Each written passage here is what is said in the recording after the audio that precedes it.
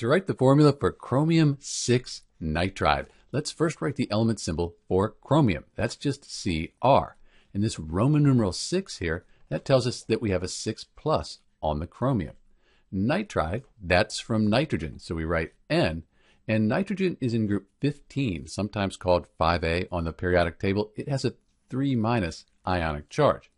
Since chromium 6 nitride here is neutral, it doesn't say ion after it, these charges, they need to add up to 0, give us a net charge of 0.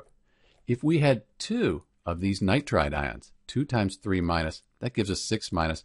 That would balance the 6+, give us a net charge of 0. So this is the formula for chromium 6 nitride.